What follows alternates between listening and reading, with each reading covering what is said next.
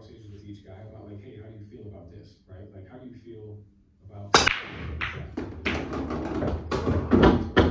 I feel about it. Like, this is how maybe taking this shot. Like, to me, there's certain players in the league that even if they miss, the other coach gets nervous.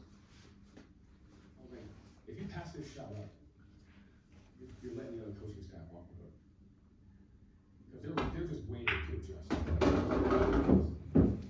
That's it. Sometimes you have to do certain shots so that the other team starts thinking, damn, he just missed 2 to 1. He's got Jason Taylor, Jalen Brown, like, he's not going the next one now. He's got to be ready, right? And so I think that's a part of shot selection. But I've had conversations that I do what makes sense. Heading into last season, we played Double League 2 years ago. I think heading into last season, Ross might have been out at the beginning of the year. And so we chose to put Al at the 5, and X5 was on Al. And so when we were trying to do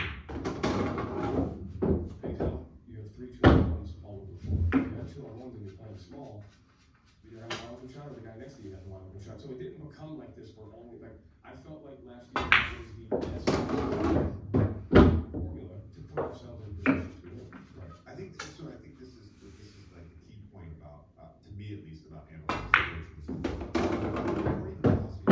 Like, hey, I want to play a certain way. I want these type of shots. But to some degree, you have to adjust your personnel. It's funny you bring up Al starting season 5, because in the conversation with Chris Finch, we were talking about Cat.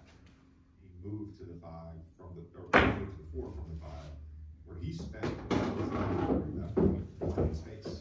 His guys were always the help kind of 5-foot drop. Now he's attacking the closeout, a 7-footer that's able to drive by and score, or get it open 3. And those opportunities, they happen, but not as frequently, right? Because the 4-man's going to switch, whatever. So I